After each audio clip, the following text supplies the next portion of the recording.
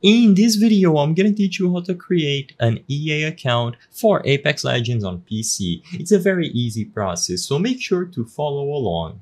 Setting up an EA account is critical to play Apex Legends on any platform, including PC. You are going to be able to link your EA account to Steam if you plan to play in there, and all that you have to do to start creating your account is visit the EA Apex Legends website. So go to ea.com, browse through all of the games until you find Apex Legends, or simply look for Apex Legends on Google and you will arrive at this official website. Double check to see if it is the official website, and in here you can change the language if you wish at the bottom of the screen. And all that you have to do to start the process of creating your EA account to play Apex Legends on PC is to click on this little user icon on the navigation bar at the top. You will be able to choose between signing in or creating a new account. So choose create account and you will find plenty of options related to creating a new account on PC.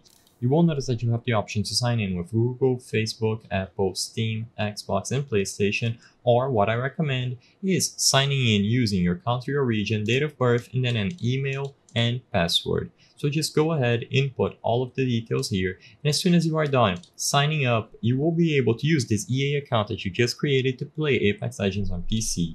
You will have to include a valid email address, and for this video, I'm not going to include a valid one. This is just for demonstration purposes, keep that in mind. Create a valid EA ID and then a valid password. Just include any sort of password meeting these criteria here and proceed. Your account is going to be created right away as soon as you read and accept the terms and conditions.